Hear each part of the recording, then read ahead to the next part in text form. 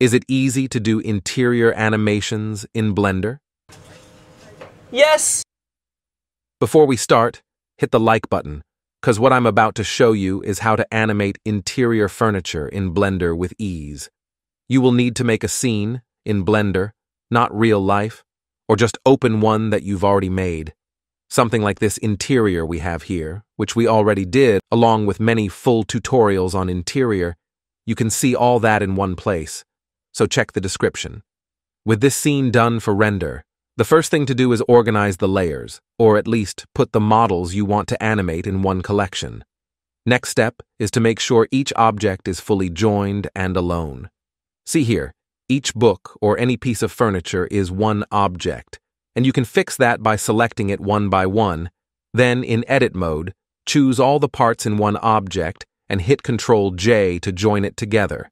Then once you're done, select all objects and make sure the origin is at center or at bottom if you want to animate from that direction, because the origin will control the object transformation. Before animating the models in the scene, you can add a simple camera rotation. I usually add an empty, place it on any focus area, like the desk table in my scene. After that, I can select my camera and parent it to the empty using a child constraint, where the empty is the target.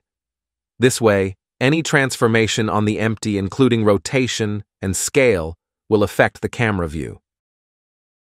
I can select the empty at any frame, hit the I key to add a keyframe on rotation and scale, or any other transformation you want, then go back to another frame in the timeline, rotate the empty, even scale it around for close-up shot, and hit I again for another key. Thus, animating the camera to show the scene. Keep in mind, you need to choose the timeline's frame first, then rotate the empty, and hit I to add a keyframe.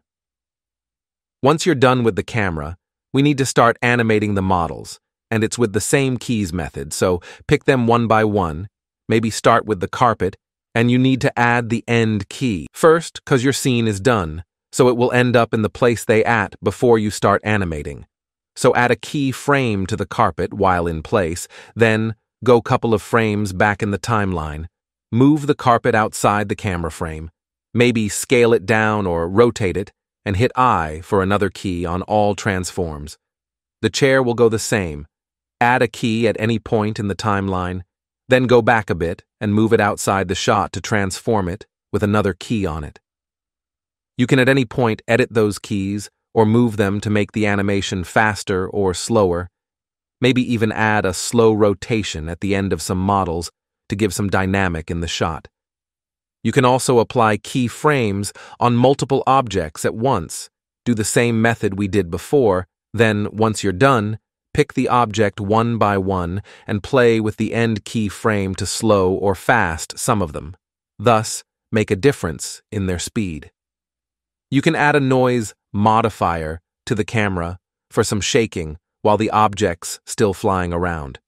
You can do path animations for the main parts like the sofa or the desk table, but that's for another time. You can even hit the like and subscribe, 'cause why not?